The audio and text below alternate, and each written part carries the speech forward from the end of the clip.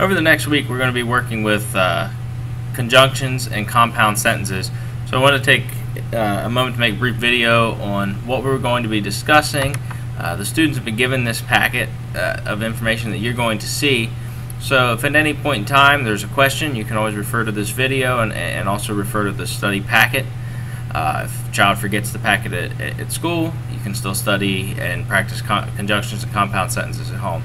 So with that said, a conjunction is a word that is used to join words in a sentence.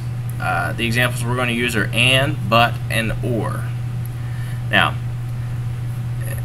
here, the following slides will show my examples.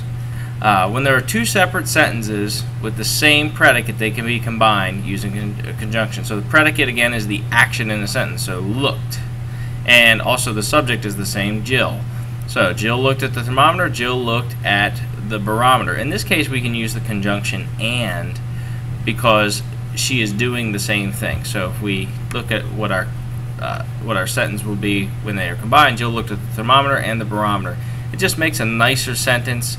Complex sentences help papers to become flow a little bit better and make them not seem so choppy. Next sentence, will you wear the red shirt? Will you wear the blue shirt? In this case, we are questioning, we are joining two sentences using the conjunction or. So, will you wear the red shirt or the blue shirt? Notice we didn't put will you wear in again. We didn't say will you wear the red shirt or will you wear the blue shirt. It's not necessary because the subject is the same.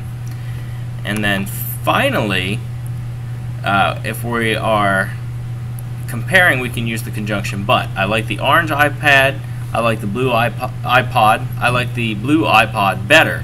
So we would use but I like the orange iPod, but I like the blue iPod better. Again, this is an example of comparing two things and showing which you like better. So hopefully this little explanation of conjunctions and combining sentences was helpful, and please look for more videos to come on different lessons that we will be working on.